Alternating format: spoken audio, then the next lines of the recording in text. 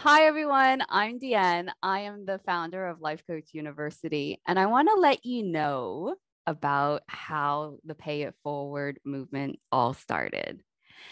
A lady called Lindsay Dillon gave me a phone call. She made one phone call and it changed everything. This was at the start of the pandemic, and she called because she was really concerned for the British film editors members. She said, some of them are really stressed out. How do I help? And we had this conversation. The conversation lasted maybe 15 minutes. So let me just tell you that 15 minutes can change the world.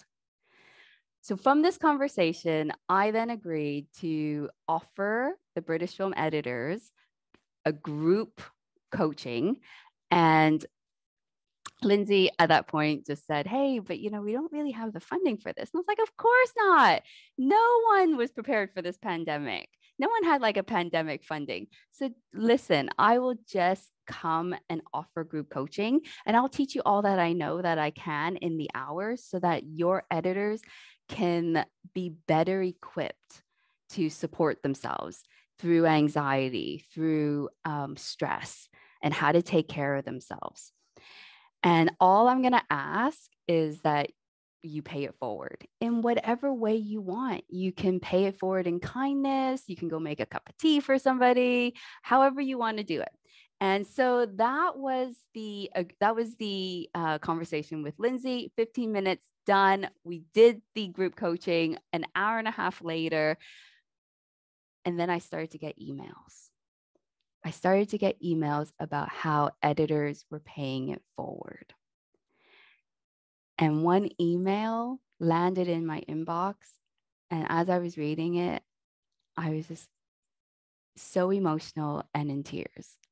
I couldn't believe the impact that 1 hour of group coaching could have. And I was astounded by these editors. These are amazing people.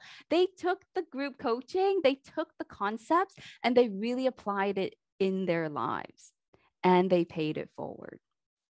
So the story that got me moved was one of the editors. She also had another part-time job working at a cafe, and she just loved coffee. So she was there, and a homeless man came in and asked if he could have a cup of coffee because no one was dealing or handling with change. So she got talking to him, and she really felt so much better after the group coaching call. And so she was interested in, like, what's your story? And the man told her, I'm just really struggling. My backpack is all wet. My shoes are broken, and I just don't have any money. And she said, come back in a day, come back in a few days. Let me see if I can get you boots, if I can, find something. I'll ask my friends. And that day she went past a charity shop and she went in, and inside was a pair of boots, his size.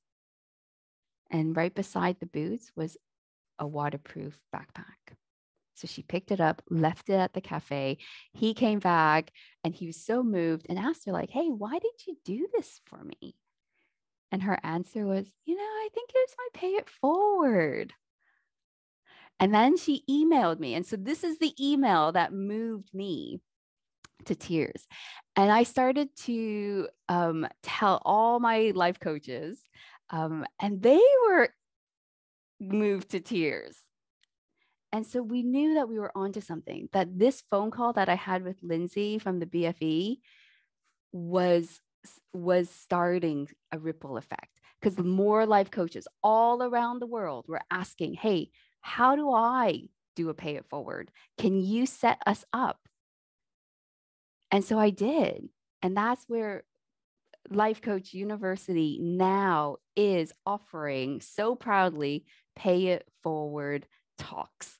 It's all life coaching. It's all coaches around the world giving Pay It Forward talks, PIF talks, and we do it all in the name of love, all for paying it forward. So we don't ask for any monetary exchange.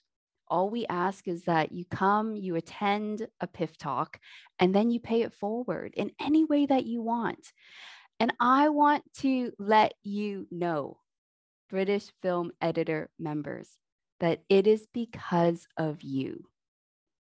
It's because of you and the governors at the BFE and that 15-minute phone call that I had with Lindsay, that this is because of you. All of this happened because of you.